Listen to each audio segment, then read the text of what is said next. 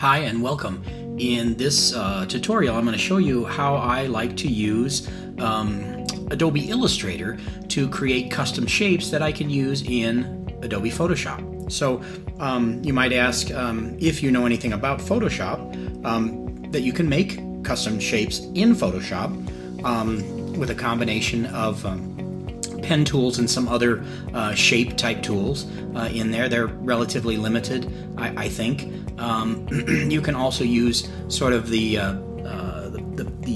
pencil tool, I believe, so you can make more organic shapes in there, but it doesn't quite work the way that I want it to work. And so I've come up with a way that I like, and it seems to work reasonably well, so I want to show it to you. So in Adobe Illustrator, I'm using the blob brush. So I've created a 5 by 5 inch, and I don't think I'll use the whole 5 by 5 inches here, but I'm going to go ahead and open this up and open the blob brush here. I got the blob brush set at, I believe, 3. Let's double check that.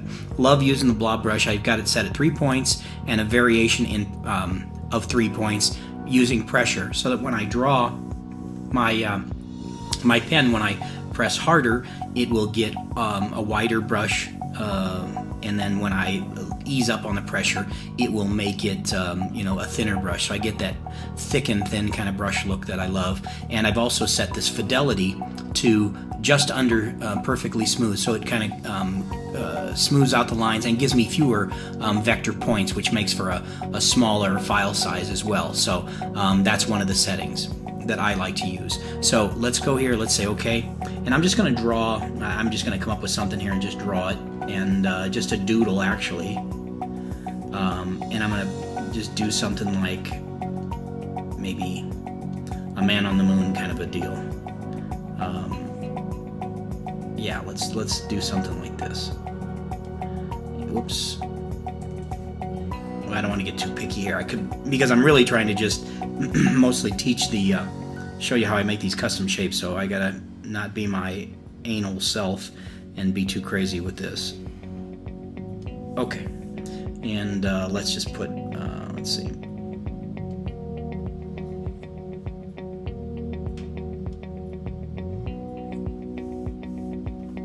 let me see here.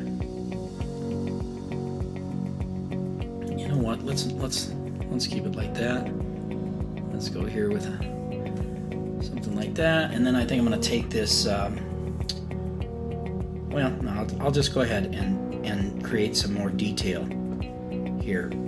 So you can see that if you use custom shapes at all in Photoshop, that the typical way to use them is a logo or a graphic or a frame or a like a heart shape or something very, very simple and solid.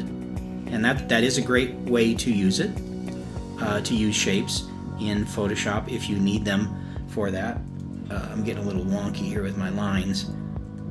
Let me see if I turn this thing a little bit, if that'll help. I'm drawing on a drawing tablet here. So I just want to get something close enough so that I've got a shape to work with. Okay, so now that I've got that, I'm going to grab it, and we'll turn it a little bit here. Okay. Looks pretty good. So now I'm going to select it all, and using the Pathfinder tool, I'm going to use the Unite command there and click it, so it's all united. So it's one piece. They're all the points are connected, so not individual strokes. So now that we have that, I'm simply going to copy it. Command C on a Mac. I'm using a Mac. And then I've opened Photoshop right here on this other screen and created a file for it. And so I'm going to just paste it in there, Command V, paste, and I'm going to paste it as a shape layer. So now that I've pasted it as a shape layer, it takes the color of your latest whatever you had in your as your fill color there as a shape. So now we have that shape color, and so now I can play around with this in so I'll go back to the layers. I've got this shape. Let's close up the path. You can see there that we had it as a path. It comes in as a path or a shape in Photoshop. So if I double click on this, I can literally change the color. So it's really, really handy, and it's a nice clean drawing there, right? So essentially what I can do is I can put a layer below it. And notice, let's zoom in really close on this thing really fast here. Let's go about right here.